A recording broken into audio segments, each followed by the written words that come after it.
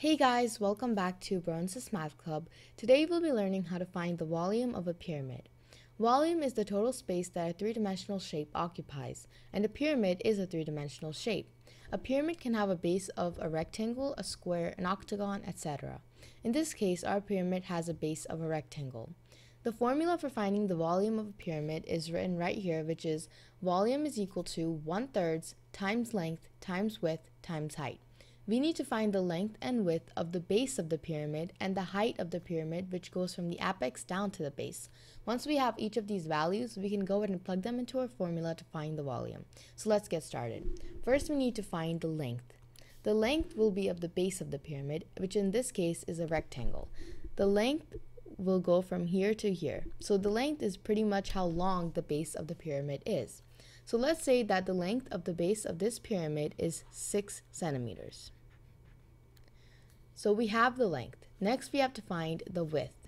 The width is how wide the base of the pyramid is. So we need to find the width of this rectangle.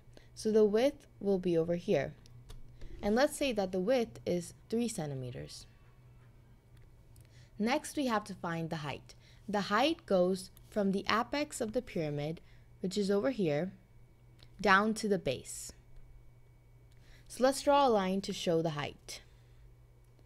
So this is the height of the pyramid. And let's say that the height of the pyramid is 7 centimeters.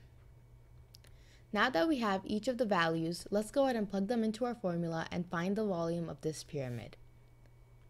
So we have volume is equal to 1/3 times length, which is 6, times width, which is 3, and times height, which is 7. First, let's multiply the length, width, and height, and then we'll multiply it by 1/3 to find our final answer.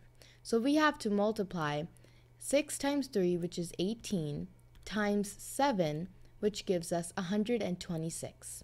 So we have volume is equal to 1/3 times 126. If we multiply 1/3 by 126, we will get 126 divided by 3. Because 1 times 126 is 126 and the 3 remains as it is.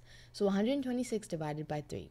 Now we have to divide 126 by 3 to get the answer of 42.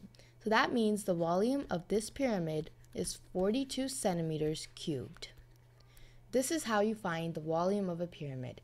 Thanks for watching this video, and we will see you guys in our next video. Bye!